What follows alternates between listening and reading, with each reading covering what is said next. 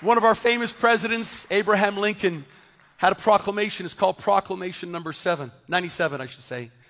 Because I'm a new American, I read these things because I want to know the core of our great nation. And it's totally centered on this relationship with God.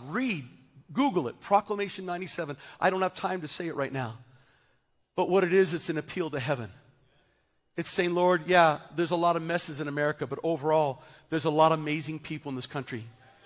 There's a lot of people that come against conservative biblical values, whether you're Catholic or Baptist or you're Mormon or whatever you might be. The key is that we can all appeal to heaven and say, God, please help us.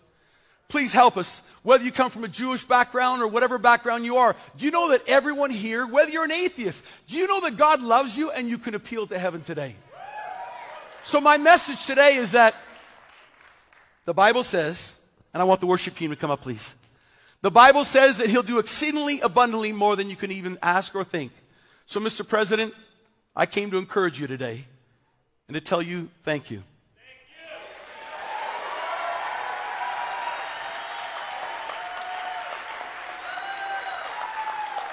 To tell you there's more with you than against you. And the Bible says in Ephesians chapter 3, verse 20, and God will do exceedingly abundantly more than you ask or even think. You know what happened to Nehemiah? Not only did he get permission, not only did he get the pass, you know what he got? They say that generals went with him and an army went with him. He hadn't asked for the generals to follow. He hadn't asked for an army to follow. So I'm going to proclaim something over every one of your lives and, of course, our president and his team. Do you know how many angels are surrounding this place right now? Because you've chosen to stand for good things. You've chosen to use your life for good, Mr. President. Because thank God, I've been privy to some of the things you're doing behind the scenes that the media won't talk about. But I need to tell you this right now. Heaven has sent His angels to protect you. Heaven has sent an army of angels. There was a time in the prophet's life where he was surrounded by the enemy, and his servant, his armor bearer, said, oh man, they're going to kill us, they're going to kill us, they're going to kill us. And the prophet says, no, there's more with us than against us.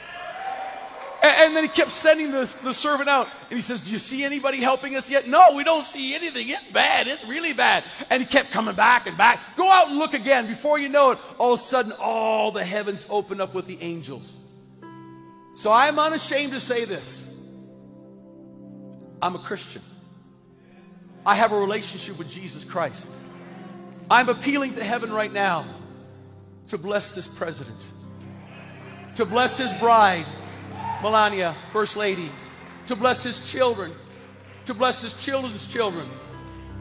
And it may be a mess right now, sir, but God chose a fighter to straighten this out.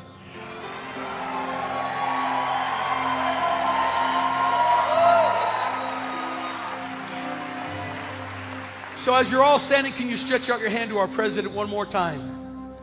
And we're asking, Lord, that you will bless this man. He leaves with the blessing